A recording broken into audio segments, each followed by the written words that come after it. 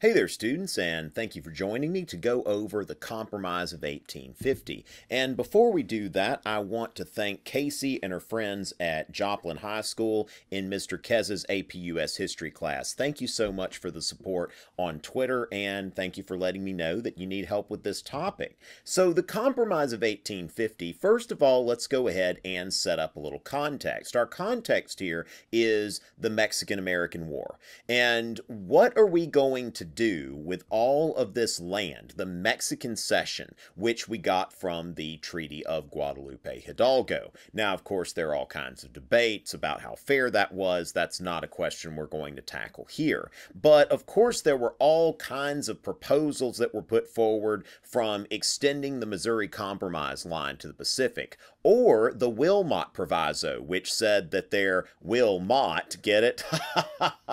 Okay, all right, but there will not be slavery in the Mexican Cession at all. So you had free soilers who were thinking, hey, enough of this, because before the Mexican-American War and before that the annexation of Texas, there was this whole idea about a parity, an even amount of slave and free states, tit for tat sort of thing. But now with the free soil movement, that is impossible. And so we see the first impasse, all right? So Henry Clay had been able to negotiate some compromises in the past. He had been able to do the Missouri Compromise. He'd been able to broker a compromise for nullification. Now, this is Henry Clay's third and final compromise, but we can't give him all the credit. It was kind of a shake and bake operation. Stephen Douglas helped too. Stephen Douglas, who was a Democratic senator from Illinois, and of course someone who would be a very major figure in the 1850s as a Democratic politician. But Henry Clay came up with the idea for the compromise, and Stephen Douglas had to do a lot of the work, because let's face it, Henry Clay's old and he's dying, even though that doesn't technically happen until a couple years later. But Henry Clay doesn't have the same energy that he used to have. And so, as far as the Compromise of 1850, this was a large legislative package that was made up of 5 parts. And it's very important that we understand the intricacies of this, because they could be easily oversimplified and misunderstood, and then bam, you missed something on a test question, or you got something wrong on one of your essays. So listen up. So first of all, admit California as a free state. Now, this is something that was not very popular with the Southern political class, because California is geographically, and of course today as far as population as well, a very large state. And so since California is such a large state, the Southern congressmen, they were thinking, well, why can't we divide this into 2 states? And there was a lot of opposition to admitting this large free state into the Union. So something else is going to have to be done. So something's got to be done for some of these Southern congressmen to come aboard. Now, so what they do is, especially for these congressmen in the Upper South, if we think about Virginia, Tennessee, Kentucky, Maryland, Delaware, a stronger fugitive slave law. Now, this is not something that the political class of South Carolina or Alabama really cared about, because they're in the Deep South. But the states in the Upper South, they wanted this protection from the federal government for fugitive slaves, because previously there had been a fugitive slave law, but it was something that was handled by the states. And what was going on was several of the northern states by this time, they had stopped enforcing this law. So the stronger fugitive slave law placed the federal government in charge of enforcement. And of course, there were some very controversial aspects of this law, such as the lack of a jury trial and the payment that a judge got that was extra if the accused was found guilty. Of course, this was technically because of additional paperwork that had to be filled out, but it certainly didn't look good politically. And so the stronger fugitive slave law, you need to understand that there was already a previous fugitive slave law, and also know that this was by far the most controversial provision of the Compromise of 1850. So that's the second one. Now then we go on to, how are we going to settle slavery in the Mexican Cession? So admit California is a free state, but what about the New Mexico and Utah territories? Well, what is put forward here by Lewis Cass and Stephen Douglas is this idea of popular sovereignty, sometimes known as squatter sovereignty. And so instead of Congress deciding that this is going to be a slave territory or free territory, then let the settlers have a vote once we get some settlers there and let them decide. So popular sovereignty, and of course that term has a lot of meanings outside of this, but when we're talking about antebellum politics, popular sovereignty or squatter sovereignty means that the settlers in the territory will decide. And of course this is going to be tried again later in the Kansas-Nebraska Act with disastrous results. But it doesn't really cause a lot of trouble here, and it gives Congress one less thing to argue about because they don't have to make that decision. Now, as far as that goes, though, we've got another question out west, that Texas was actually claiming a lot more land than the federal government recognized. All right, so Texas claimed land all the way to Santa Fe, New Mexico, what is today Santa Fe. And so there was a serious impasse here between Texas and the federal government. And finally, they settled it the way the federal government tends to settle just about any conflict with the states: money. All right. So they made it rain $10 million to help Texas pay their war debt. And so Texas took the money, took the $10 million, kind of a bailout, if you will, and they renounced the claims north of 3630 and in the regions that were claimed by the United States government as part of the New Mexico territory.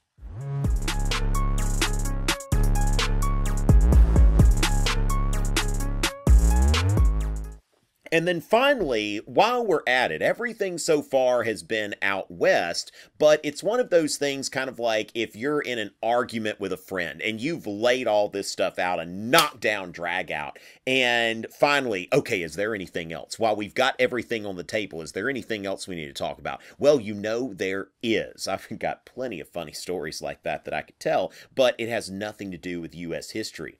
And so, abolish the slave trade in Washington, D.C. Now, this was a compromise between people who wanted to abolish slavery outright, and then, of course, the Southern congressmen, they would bring their slaves to D.C. with them. Each of them would have what was called a body man, somebody who helped them get dressed in the morning, cooked their meals, saw to it that they got the newspaper and all of this other stuff, did their laundry.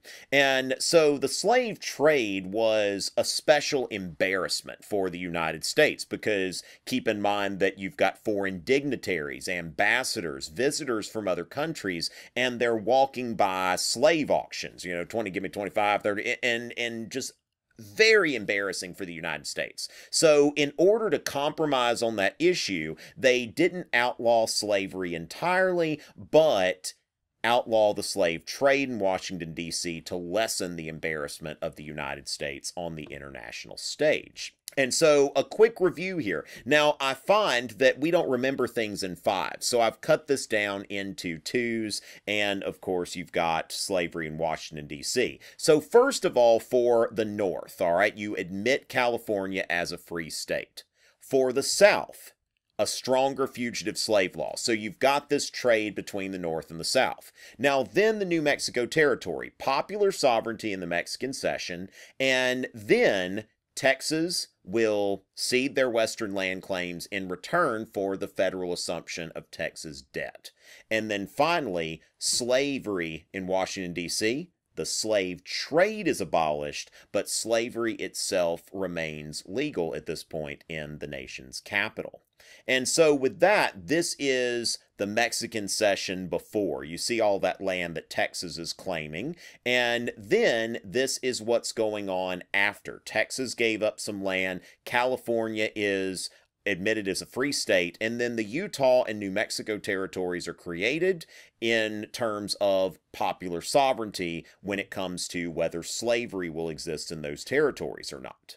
Now, as far as this package of legislation, it was somewhat controversial. Now, Daniel Webster from Massachusetts, who was nearing the end of his life, I mean, the great triumvirate of the antebellum period, Webster, Clay, and Calhoun, they're all old. This is really all of their kind of last hurrah sort of scenario here, Daniel Webster delivered his 7th of March speech, where he tried to find common ground between the North and the South and actually chastise the North. Now, Daniel Webster was no friend of slavery, but as a lawyer, one of the greatest lawyers of that time, he said that the North has a legal obligation to return slaves. And if northern states are not doing that, then, as he put it, the North is wrong and the South is right on this. Now, of course, this was not well received by his constituents, and he ended up resigning from the Senate in order to become Secretary of State. John Greenleaf Whittier, an abolitionist poet, wrote a poem called Ichabod, which comes from a word in the Old Testament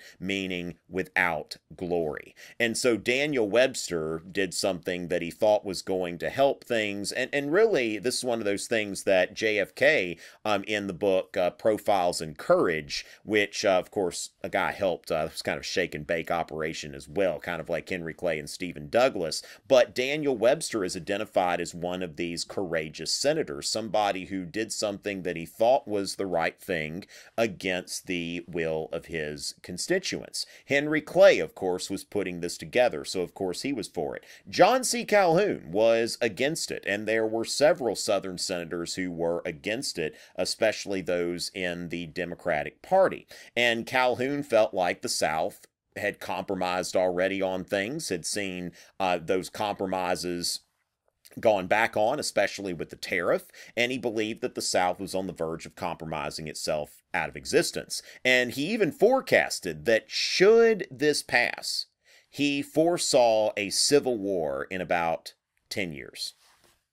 Well, that's pretty much what happened. So the guy may have been a racist, but also a genius. So prophetic, all right? But the thing is that it was not something that was universally acceded to, and Henry Clay, of course, was working hard to get this done, but let's not forget the work of Stephen Douglas, that it was so controversial that a big bill could not be passed. A single legislative package could not be passed. And Stephen Douglas had to put together a majority, a separate majority for all 5 bills so that they could pass. So quite a legislative maneuver on Stephen Douglas's part, who will then go on to become famous in the Lincoln-Douglas debates. And you can see him over here that in some of these monuments to the Lincoln-Douglas debates, you notice that Lincoln is seated because Stephen Douglas was so short compared to Lincoln that Lincoln just towered over him. So interesting how they designed this monument here. But yes, that is the same Stephen Douglas as the Lincoln-Douglas debates. And Stephen Douglas will become pretty much synonymous with the doctrine of popular sovereignty in the 1850s as the main sponsor of the Kansas-Nebraska Act. And so a crisis is averted here, at least for that time. Now, Henry Clay thought that this is going to be the compromise to end all compromises. And in a way it is, but not in the way that Henry Clay thought that it was going to be, not in the way that he anticipated, that this Fugitive Slave Act was going to cause a great deal of controversy, and then, of course, when the second party system falls apart and the Kansas-Nebraska Act, and it just starts spiraling out of control. So the Compromise of 1850 is a very important turning point in the history of the United States because it marks really the end of the old political culture of the antebellum period, that 1812 generation, and that was based on compromise. And it's moving toward this, this no compromise attitude that's based on majoritarian politics and sectional politics and a lack of compromise. So the crisis was averted for a time, all right, but the 1850s are a ticking time bomb in U.S. history, the greatest period of political polarization that we have ever experienced in this country. Of course, at this time, we might be kind of rivaling it, but I don't think we're coming anywhere close. And so in 1850, we're shaking hands. In 1860, we'll all be shooting at each other. And so while this compromise was something that solved some of the problems that existed at the time, it created new ones and did not solve the sectional issues. And in fact, in the 1850s, they're going to get worse.